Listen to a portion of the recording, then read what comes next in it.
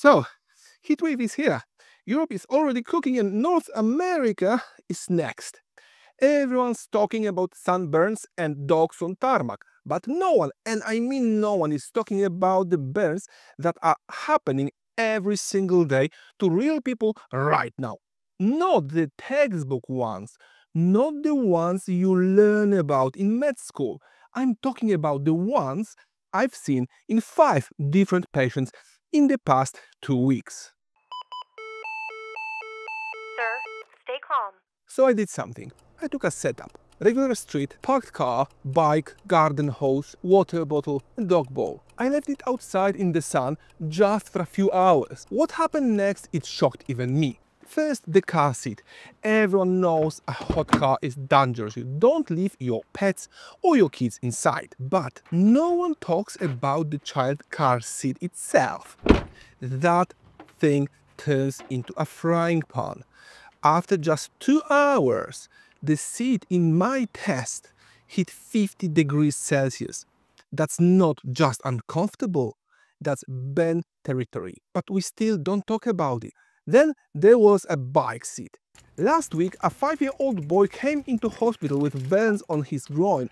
He rode to a friend's house, left the bike outside, went to play and rode it back.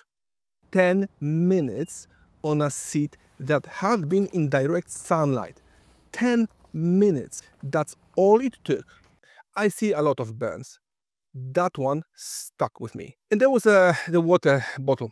You've seen them everywhere. Stainless steel, eco-friendly, indestructible, good for the planet, not always perfect for skin.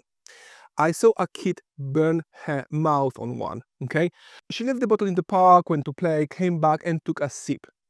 My test showed those bottles filled with water that started at room temperature hit between 40 to 60 degrees in just 2 hours of sunlight. Same goes for the garden hose. That one is really sneaky. You think, hey, it's hot, let's cool the kids off. You grab the hose, spray it, everyone screams and laughs. But you know what? If that hose has been sitting in the sun, the water inside can come out scalding. I attended a child last week with circumferential burns from that exact scenario. And the weirdest one, a metal dog bowl. Simple, innocent, left outside a shop.